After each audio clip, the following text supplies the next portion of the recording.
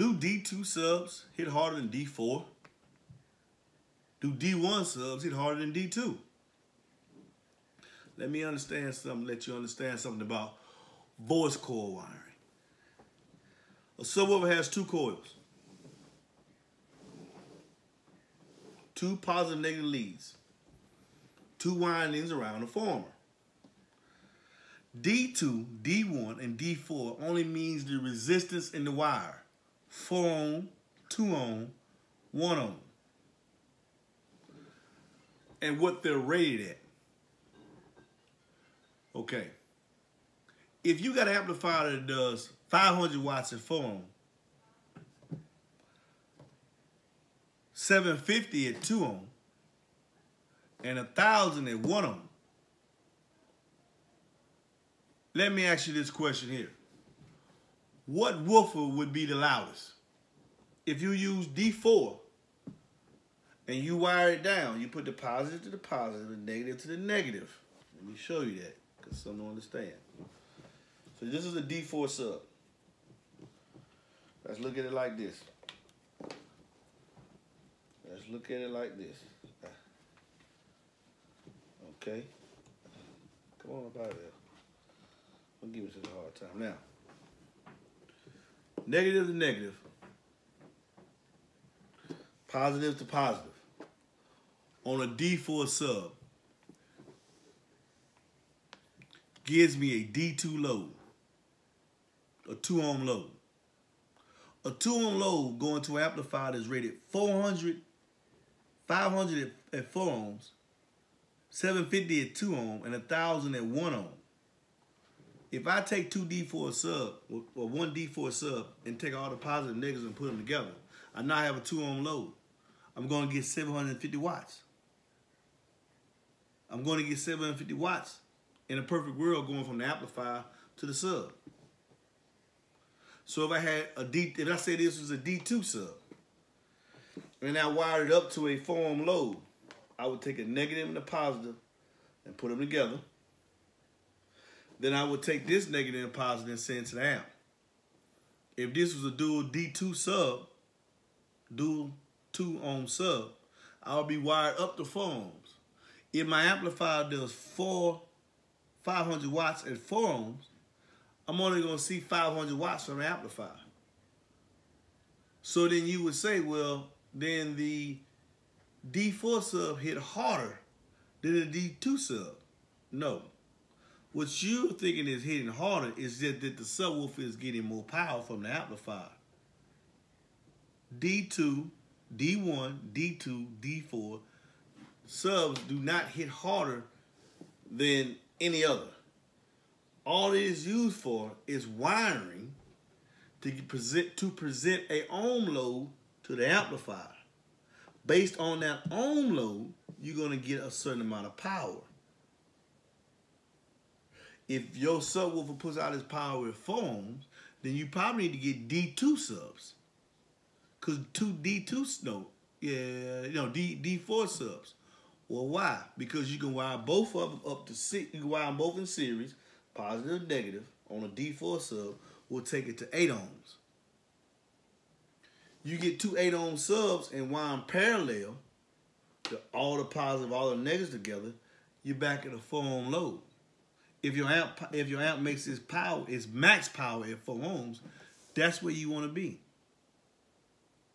Let's say your amp makes its power at 1 ohm. Once again, you would need D4 subs. Why? Because you could take the negatives to put them together. You could take the positives and put them together. You change this D4 sub. Now you have changed this D4 sub into a single 2 ohm load. You do the same thing with the opposite. When you take with the other D4 sub, you got 2 ohm load. You take those 2 positives and those 2 negatives and put them together. Now you got a 1 ohm load. If your amplifier puts out its most power at 1 ohm, then that's what you want. D2, D4, D1 is all wiring options. They give you various wiring options to present a certain load to where your amplifier puts out the most power, or the ohm load that you want. Some people do not want to get the most power, they're also trying to get the sound quality. Some people might want to wire down to a 2 ohm load. But if you want to wire down to a 2 ohm load, you get your dual 2. You wire up in series, positive to negative. Positive and negative on the sub itself. Connect these two. Take these two, send to the amplifier. Well, take these two and connect to the other two of the other D2 sub you have. Take the positive and put the positive, negative, put the negative after you have done this.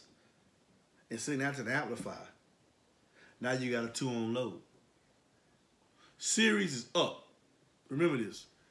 When you wire sub in series the first time, you're taking the impedance up. So if you wire a D4 sub in series, you're going up to 8 ohms. If you wire a D2 sub in series, you're going up to 4 ohms. If you wire a D1 sub in series, you're going up to 2 ohms. Once you go up, most times you're trying to come back down. So you're going to wire up in series to get you a higher ohm load. Then you're going to connect it to another subwoofer in parallel so you can bring it back down and just halving the resistance. 2 8 ohm subs wired in parallel get you a 4 ohm load. 2 4 ohm subs, dual 4 ohm subs, wired in parallel will take you down positive, positive, positive, make sure positive 2D4, positive, positive. It will take you down to a 1 ohm load because, yeah, you're going to half and that, going to take it to 2 parallel, and then you're going to half that again, going to take it to 1. 2 D2 subs wired in parallel going to take it to a half ohm load.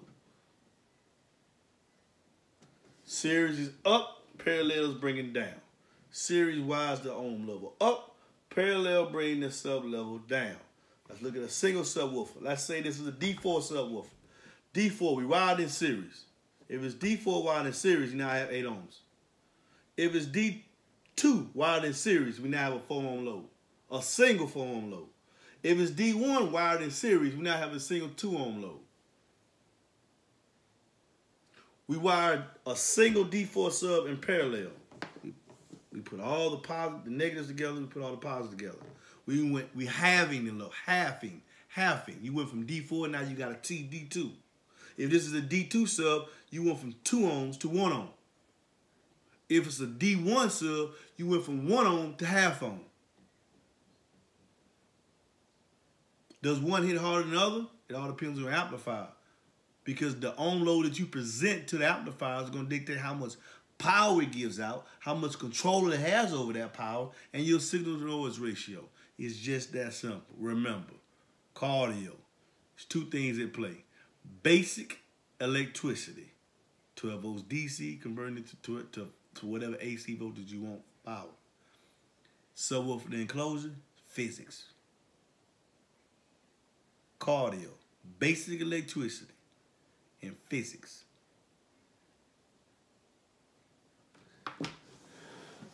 Stay tuned. We're going to put this fierce in the enclosure. And like I said, I'm thinking I might raffle it off. I don't know. Get your enclosure from MBE for free. Well, not really for free. You pay, I don't know, $2 an entry, $2.50 entry, $5 entry. You'll be shipped to you. It's going to be an optimal enclosure. The best enclosure that you can put them in. I don't know. I mean, well, I do know.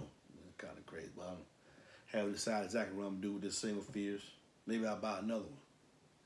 Maybe I'll buy another one and give you the optimal enclosure for 2, which is 1.8 or 2 cubes with a significant amount of port area. Because to me, port area is going to give you more output. And I know these can feel it. When I say feel it, the Force 8s, 16 squares of port area. The Fierce, 14 per cube. Peace. Look at this. While I walk over here and hit the button. Bass on, fellas.